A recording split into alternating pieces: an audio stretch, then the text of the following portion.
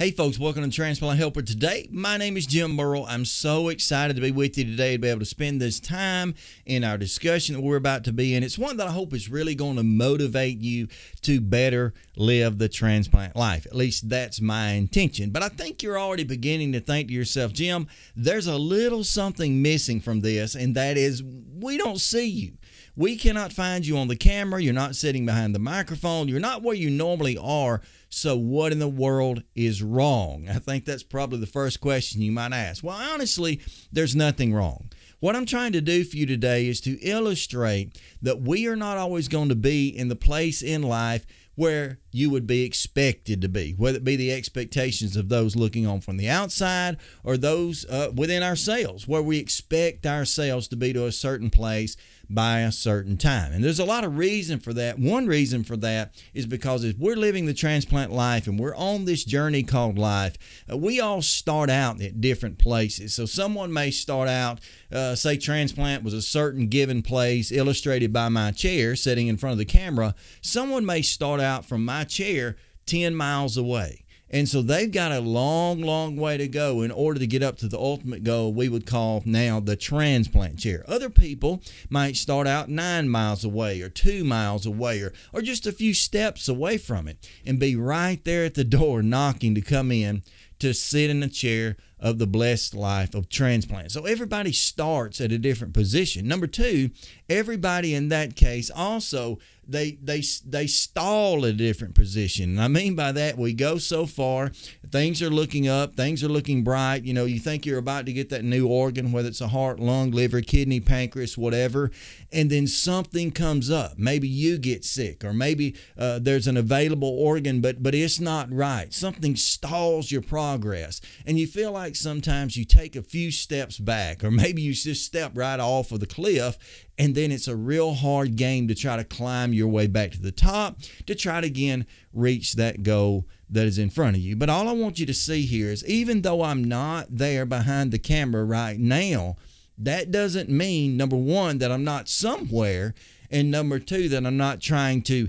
get there. And that's the way I want you to think about yourself this morning, is think of yourself and saying it, that if you don't see yourself where you're supposed to be or where you expect to be, that doesn't mean that you're not somewhere, and it certainly doesn't mean that you're not trying to get there. So you give me just a moment. I'm going to get to where you expect me to be, and we're going to continue this discussion.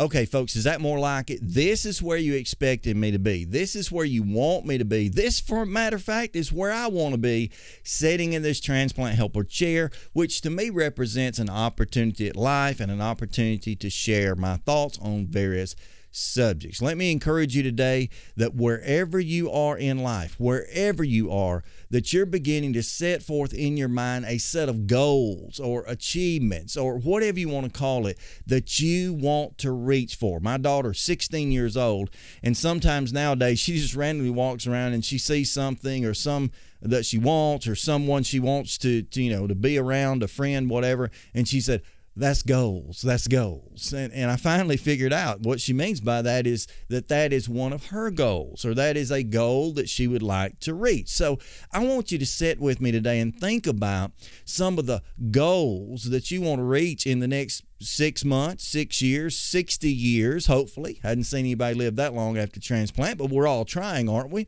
I want you to set yourself some goals in your mind today to do something. And if you want to run a marathon, run a marathon. If you want to have the ability to go to the mailbox, then get up and go to the mailbox. I mean, just set yourself a goal. Decide where you want to be in a certain period of time. So set some goals. You know, if you want to lose 10 pounds, go ahead and give that a try. Do what's needful to do that. Drink water. Skip out on soft drinks. Watch your sugars. Watch your carbs. Do a lot of things. It doesn't really matter how you go about it, but set a goal to do that. If it's more energy, more stamina, go ahead and exercise to get to that point. If it's the fact that you just have a goal of maybe going back to work after transplant, strive for that goal. Make it possible. And if you don't see that your physical body is going to quite be there, start getting your mental body there. Start getting your mind ready, training to do something that maybe you've never tried before, maybe something that you'll enjoy. even more. So number one, set your goals. Number two, once you set goals, whatever they are, and you make them up all on your own, once you set those goals, share those goals. And I mean by that, make yourself accountable to someone else, a friend, a family member, a coworker, whatever, an acquaintance. It really doesn't matter. Find a total stranger and just tell them, okay, here's who I am. I'm a transplant patient from X date, and I'm trying to strive to get better, to get stronger, to live my life in a better way, to really live my life for the first time, maybe in a while. And here's what I'm wanting to accomplish. Here are my goals. And give them a written copy. Send them a text with your goals in it, whatever.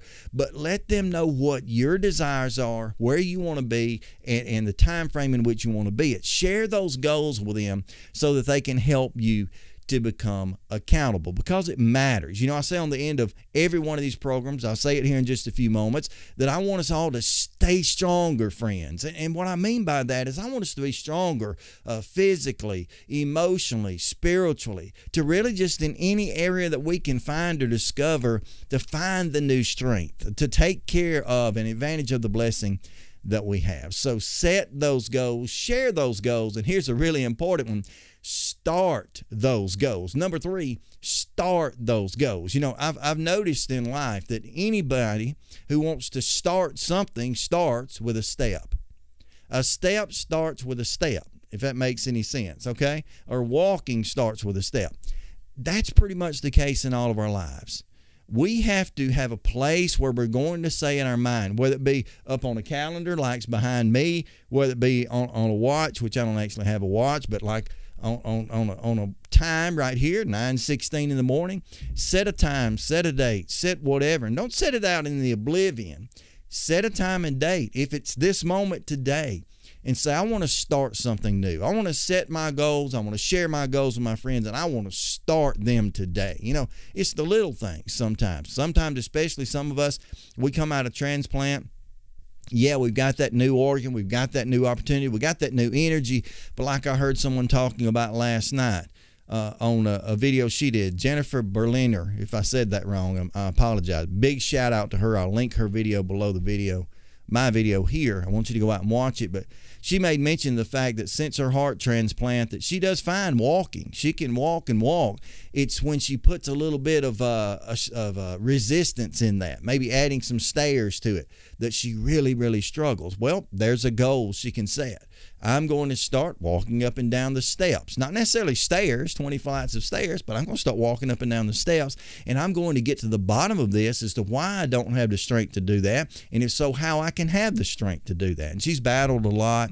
She's been through a lot, cancers twice, that sort of thing, but still setting goals and starting those goals. Start today. So go ahead, pick out something you want to do and get started with it. And here's the next one, number 4. Not only set those goals, share those goals, start those goals, but sustain those goals. You know, I think that's the thing about goals. And a lot of times we think about goals around New Year's because people have New Year's resolutions. I knew a young man one time that used to work for me, and he said, Jim, I'm going to be setting me some New Year's revolutions. Well, I hope he changes the world while he does it, but it's resolutions. But nonetheless, it's a goal. It's an achievement that you got in front of you in your mind that you want to get to. But sustain those things. It doesn't do any good to start and quit. You know, you put that in the football arena. We just finished up college football season. I think pro football season has a few game or two, or at least a Super Bowl left. You put any of those guys, they've got the ball in their hand, they're running toward their goal line, they're about to score. Where can they stop to stop the score? Well, they could stop on the 50, on the 40, on the 30. They could stop on the half-yard line, the 1-foot line, and still not reach that goal. Why is that? There's no way that we need to be stopping. We have to sustain what we do. So we set goals, we share goals, we start those goals, and we sustain them. That's what I want to encourage you to do, because you see, when the video started out, I was not where you expected me to be, because honestly, I wasn't where I expected me to be, but I knew where I had to go. I knew where I had to get. And here I am. I'm right here where I want to be, producing, putting together videos that hopefully will advocate, educate, and motivate you. Now, I want to tell you about something very special. I'm going to be starting back here in just another week or two, and that is I'm going to start back a series I did, I guess 7 or 8 years ago, called Friday's Fighters. And what Friday's Fighters is all about is every Friday I'm going to feature someone that I stumble on Facebook, on Twitter, someone that introduces themselves to me through this program. I want to find someone that has gone through the transplant process. They fought hard. They've been through a lot, but yet they fought and they've been a fighter and they won. They've won this battle so far. So people like Jennifer, I mentioned a moment ago, who's had cancer twice, heart transplant. That's a fighter. We're going to be hopefully getting a hold of her. And I hadn't even asked you, Jennifer, but I'm asking you now. We're going to sit down and have a phone conversation and then put that out there so you all can hear that about how their stories go. And so if you want to be a part of that, I hope that you've watched all the way the video, and then you'll take that opportunity. Go over to Facebook, search my name, JIMMURRELL. It's on the screen right here. Search my name. Send me a friend request if you want. I'd love for that, but at least send me a message, a private message. Tell me a little bit about your story and tell me you'd like to be involved, because I want to start featuring some of Friday's best fighters here coming in the next few weeks. I appreciate you joining me today. If this video has helped to motivate you in any way, go ahead and give it a thumbs up. If you've not already subscribed to this channel, or maybe you're brand new to viewing, today is your day to subscribe. Go ahead and subscribe, hit the bell notification out beside it, and I want to continue to provide you with content which hopefully will advocate, educate, and motivate you as a transplant patient. And until next time, friends, please stay stronger, friends.